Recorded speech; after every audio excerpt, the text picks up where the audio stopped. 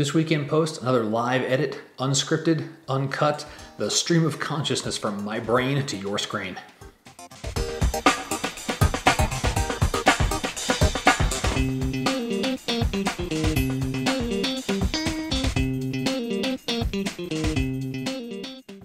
Hi everybody, I'm Scott Davenport. Thanks for joining me in post. So we're doing a live edit. You have told me you like the live edits, so I'm going to keep doing them. This one's going to be a shot from Beans Hollow State Beach, and I don't even know what photo it's going to be yet. I'm pre-recording this introduction. I've barely even started to cull the images, let alone pick one that I think would be interesting to process. So with that very vague introduction, we're going to fast forward through the magic of the internet, dive into Lightroom, and get started on a seascape from Beans Hollow. So I have been going back and forth between these two photos, trying to decide which one I want to process today. And I like this one because of these really nice, long, strong, sweeping lines. This one just feels a little more even. The ocean is a little bit smoothed out, a little more even, and I actually have a nice little bit of human element in the background there. But of the two, I keep going back to this one because of these streaking lines here. Even though this area of the ocean, I don't know, it's a little less pleasing to me, but I really like what's going on here, and there might be some things that I can do to minimize this. We'll see how we get into it. So I'm going to work with this image. So let's bring it over into Develop and start with basic stuff. Lens corrections, turn that on, and let's hit the R key, change the overlay, and take a look at crop-wise. Actually, let's just use the angle tool. Click over here, drag a big old line, get the horizon nice and perfect. Okay, really slight. Press enter on that. Speaking of crop, let's go ahead and keep working with that. And maybe bring in from this corner a little bit. Let's see if I'm looking to get a little more of a an evenness to these lines here. They're actually pretty good. Looking at here all the way to the edge, I might bring this in just a little bit so that I'm getting a hint of this here, but I'm kind of meeting, so I've got a nice zig and zag through here, and then this is coming through there. That's pretty good. Let's just hit enter on that. Crop. Next thing is going to be spot removal, and I know I have a very dirty sensor, so this is going to take some work. Actually, thankfully, I've got some decent cloud cover up here, so it's masking a lot of my dirty sensor, so I'm not going to need to do too much there. Now these guys here, let me turn off that tool and zoom in here a little bit. Because of all the streaks of the water going through, these kind of bother me, kind of don't bother me. I'm not really sure if I'm going to remove them or not. I do know that I won't be happy with Lightroom's results. So I'm going to defer that until going into On 1 for something like the Clone Stamp tool or the Perfect Eraser. All right, now let's just do some basic adjustments. So looking at the histogram, the exposure is pretty good. I got, pretty good darks, pretty good whites. J key, check out, okay, a little bit of highlight blowing there, which is expected. That's the sun. The sun is going to be blown out. So I don't think I'm going to do much with exposure. Let's look at white balance. Let's just try an auto really quick. So we're going to cool it down a little bit. I don't want to cool it down. Let's try making these water streaks actually white. That's probably going to warm it up some. I like that better. It's a little more, as I recall it. The sky was still a little bit warm there. Maybe nudge that off just a little bit toward coolness. No, I liked the warmth there previously. I'm going to stick with that. It's one of the nice things about white balance in a landscape. You really get to choose what you like. There's no right or wrong. Contrast. V key. Add a little bit of contrast. Not too much. Now I'll move on to whites and blacks option. We got white points, that's fine. I'll rein those in with the highlight slider in a minute. Blacks, we'll darken some blacks here a little bit. I should see some in those little shadow areas. So right up over here, you're starting to see that black clipping come in, and I'll back that off just so it's not clipping at all. Great. Open up the shadows a little bit. This is a relatively dark photo because there wasn't a lot of light. Bring the highlights down just a tiny bit, and that's really to bring back in some of that sunset glow there. Let's see, what else? A bit of clarity, not too much. This is a pretty soft scene. And vibrance I'll need to be gentle on, because if I go too much, you're going to see that sky become day glow orange. It's just way, you know, the oranges and reds really are sensitive to vibrance, and saturation. That's a new combo slider, vibration. We can adjust both at the same time. Let's see. The other thing I want to do is I really do want to brighten up this foreground a little bit. Let's go with a gradiated filter, kind of drag that up here. Which way is this masking right now? Okay, good. And we will nudge exposure up a little bit. Not a lot, just a little. And let's reposition this more in that area, and maybe even start to follow this line of the ocean a little bit. Check that before and after. Okay, that's nice. It's giving me a little more brightness here, which means my eyes are going to look here. I'm obviously going to have the brightness of the sun, but I do want to emphasize, you know, these streaks of water here. Now the last thing I'm going to do is I'm just going to hold on the V key again. And that's just to take a look at this in black and white. Because in and of itself, it actually is not a bad black and white photo. Let's stick with color for now and see where things go from here.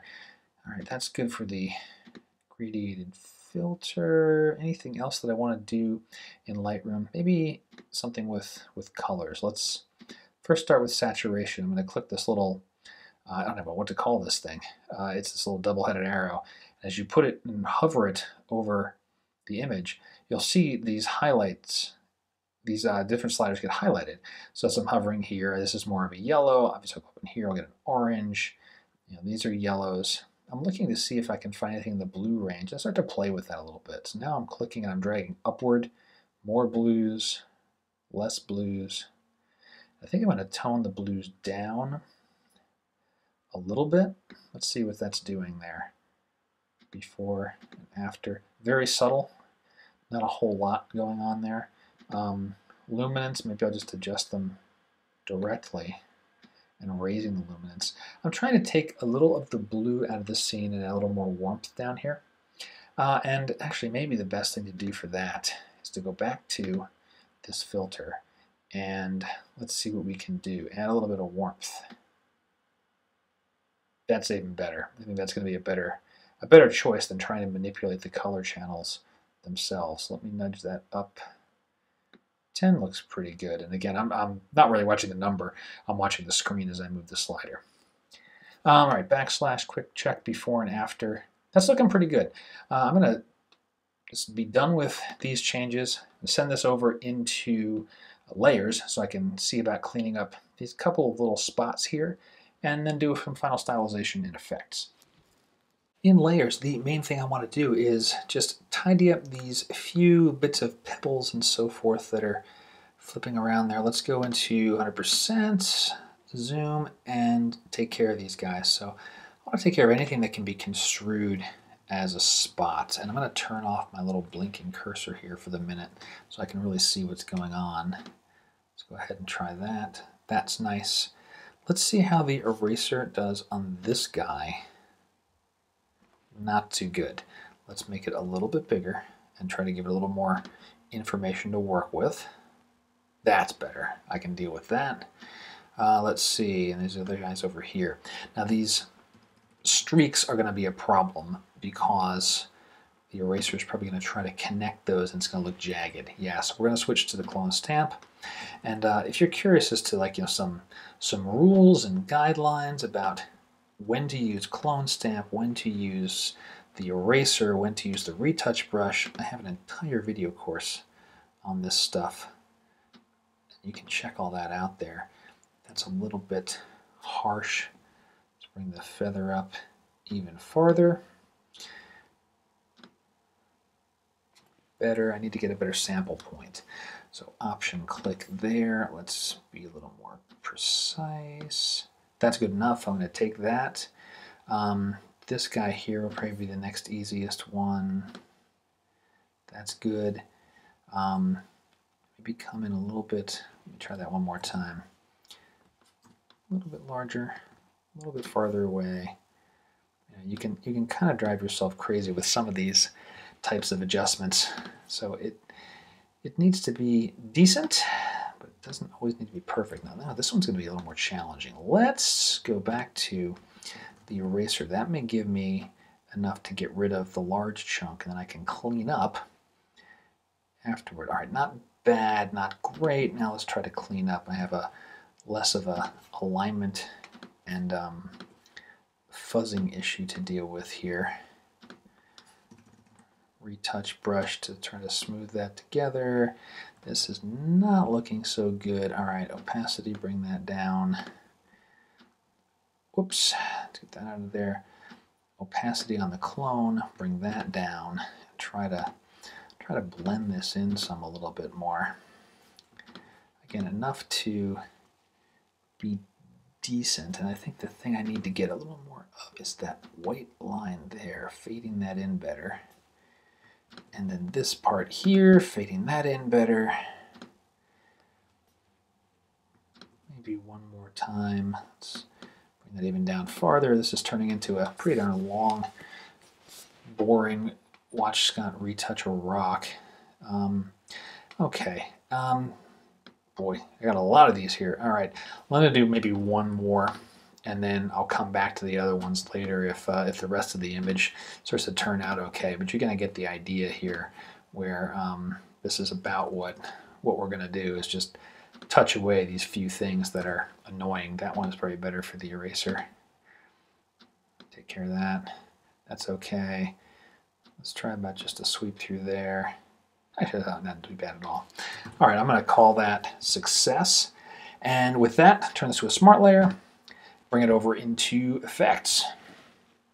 All right, first I'm going to get rid of my navigator so I have more filter space. Option 1 to hide that.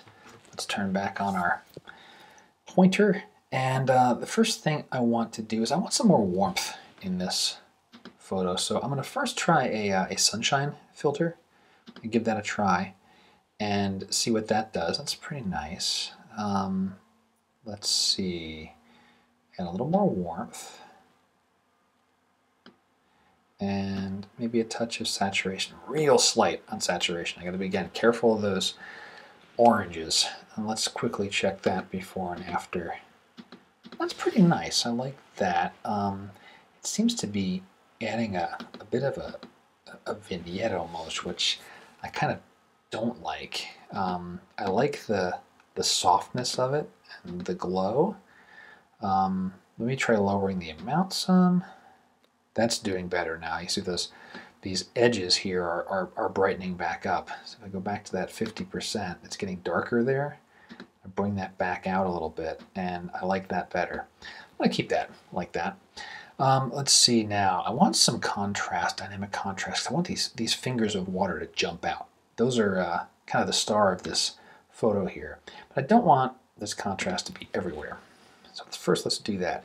That looks cool, maybe a little much. So right now I am adjusting sliders and I am really just watching this foreground area. This is where my eyes are. Not really caring about the rest of the photo. So larges are having the most impact. Try that 11. What happens when I jack up medium? All right, medium's having some pretty strong effect too. Let's filter that down. Maybe small, just a tiny bit. Not seeing much difference there, we'll leave it there. Then I want to remove that from the rest of the scene. So I drop a bug on the scene,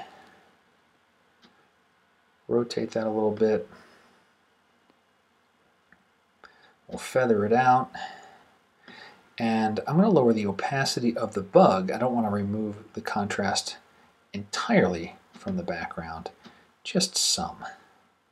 So let's try around, well, if my computer would catch up to me. There we go, 65. The number's not important, but what's the image look like? That's pretty cool. Before, after. Yeah, getting some more punch up in here. Okay, what else to play with? Actually, while I have the vibrance slider here, let's take a look at that. Not too bad. All right, we're going to go with that. You know, what really might look nice on this is a photo filter. Again, I'm still thinking in terms of warmth. I could do it with an adjustable gradient, but let's try a photo filter. And we're just going to do a standard warming filter. Now this is going to default to cool. Well, grab a preset. Let's see. 81 warming, 85 warming. 85 is too dingy. 81 is nice. Orange might be good. Oh, orange is nice. I like orange. Not that strong, but I like orange. So let's take the opacity down some and just start to play. Yeah, I like that. I don't think I'm going to need much more for this image here. Let me quickly do a backslash before and after. It's nice. It adds some nice warmth to the foreground. And subtle vignette. That's really all I'm going to do to finish this guy off. That's good. I want to see exactly where my vignette is. I'm going to bring that size up. I just want the corners to be kind of kissed by the vignette. Not too much. And then bring that feather back up. Nice gentle fade. Before, after. Maybe even back the opacity off a little bit. I like it. I think we are done. So this is where we were in layers after a little retouching and some basics in Lightroom. And there's our final product. So there we have it. Here's the final product again. And a tip of the week, I will put something at the bottom of the screen here. Because again, I'm pre-recording this outro and I don't quite know what image I processed or what things came out of it. You know, what did I learn? You know, what was an interesting processing hint? So read the bottom of the screen. I'm sure it's a cool one. And that wraps up In Post for this week. I hope you've enjoyed it. I hope you got a tip or two, and I think my tip was all right this week. I'm really going to hope so. If you got questions, please send them in. I'd love to hear from you. You can contact me through my website directly. I usually turn messages and responses around within a couple of days at most. And if your question is quite an interesting one, or I think something that's going to be usable by lots of photographers, I'm going to share that. And your questions really, really help. They help guide this show. They help me with my photography, making me think about things, and hopefully my answers are helping you too. So, all around, it's upside. So please send those questions in. And until next time, happy shooting.